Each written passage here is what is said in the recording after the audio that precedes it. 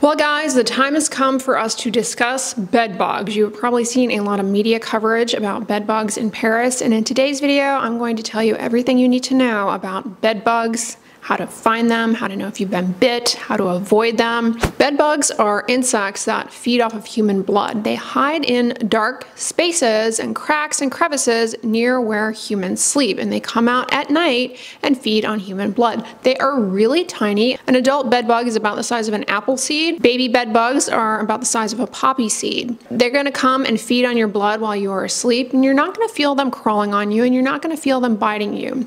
They're sneaky, they're tricky, and when they bite, they actually inject a little numbing medicine so you can't even tell that you are a victim. They're basically vampires. They come out at night to suck your blood. Bed bugs only come out in the dark to feed at night. They hide in cracks and crevices near where you sleep. They're going to be hiding in your mattress, your box spring, especially like the little crevices in the seams of the mattress. They also hide in headboards.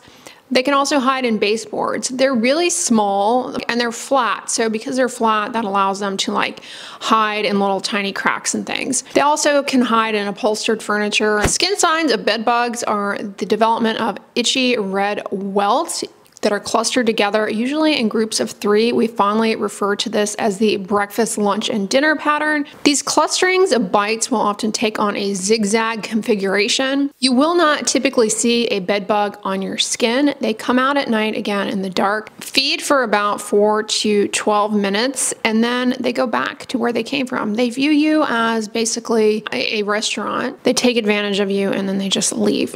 Other signs that you have bed bugs, you may notice some little specks of blood on your sheets. Here's the thing about the welts of bed bug bites. You will not develop these right away. So the first couple of times you get bit, there's a good chance you're not going to develop these welts. The welts themselves are basically your immune system coming in and like getting annoyed by the presence of bed bug saliva in your skin. So it takes some time for your immune system to show up there, and everyone's immune system reacts to bed bugs differently, and that's very important to understand. In many cases, by the time you start seeing the itchy welts, it's likely that you have been the host of bed bugs for multiple nights in a row, and your immune system is just a little bit late to show up to the party to make these welts. Some people develop them after a couple of days. Other people, it takes up to 14 days. It's always like a husband and wife, and the wife has welts and the husband doesn't, and so they're like, how could this possibly be bed bugs? He's not getting bit. Well, he's getting bit. His immune system is just, not reacting quite as strongly. But as you continue to get bit, your immune system becomes a lot more savvy, and you develop the welts a lot sooner after getting bit. So that they inevitably do become a problem for most people, but a lot of people simply don't react to them. So just because somebody who is cohabitating with you does not have the welts does not mean that you do not have bed bugs. The welt of a bed bug is very itchy, and if you look very carefully at it, you can see a little, what's called a punctum, a little red dot in the center. Yeah, that's where the snacking went down. That's where they bit you.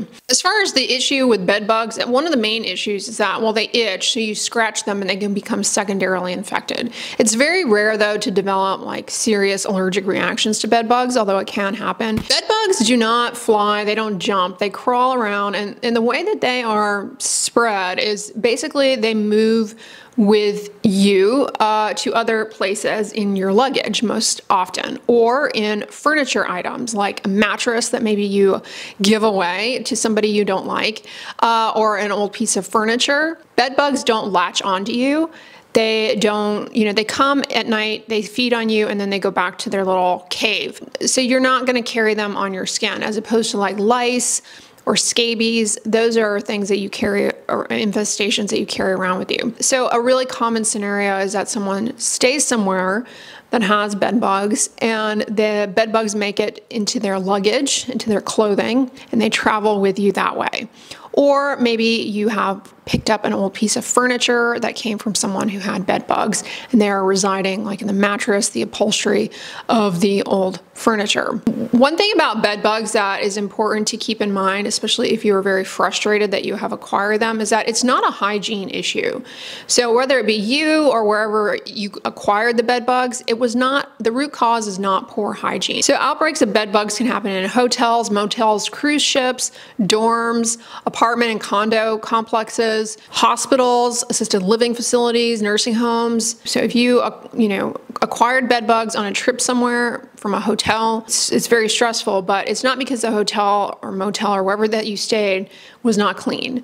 It's not a hygiene issue. The bed bugs come in because somebody brought them there, and the person who brought them there, it wasn't because they had poor hygiene. It's just the way that bed bugs move around. They come with a person in their luggage or, in furniture that they might move around with them. And it doesn't take much, because you can bring home a few bed bugs, like just one or two, and very quickly have a full-blown infestation, because throughout the lifetime of a female bed bug, she will lay roughly 200 to 500 eggs. So you can easily get a lot of bed bugs. How do you know if the place that you are staying has bed bugs? What do you look for? When you check into your room, you might notice a musty odor. Not everyone, though, is able to detect this. Bed bugs release this chemical. It's how they communicate with one another, and it can take on a musty odor. When you stay in a hotel room, a motel room, a cruise ship, or like a dorm, a cabin, whatever, utilize the luggage rack. Don't put your luggage on the bed or leave it on the floor, because the bed bugs,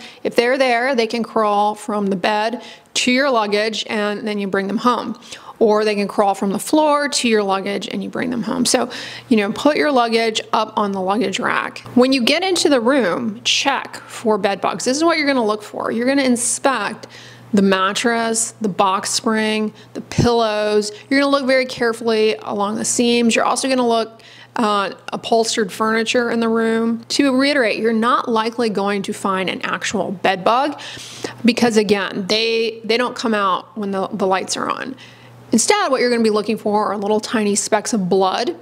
You're also going to look for little dark black specks. That is basically bed bug excrement. I'll show you a picture here. Bed bugs have a hard exoskeleton that they shed, so you may see these casings. You might also see eggs, but keep in mind they're going to be very, very tiny, so you may not be able to see them. If you are concerned that you have picked up bed bugs along the way of your travels, what can you do when you get home to prevent an infestation? Well, when you get home, first thing you want to do is make sure that you wash all of your clothes. You can kill bed bugs and their eggs with hot water and high temperature.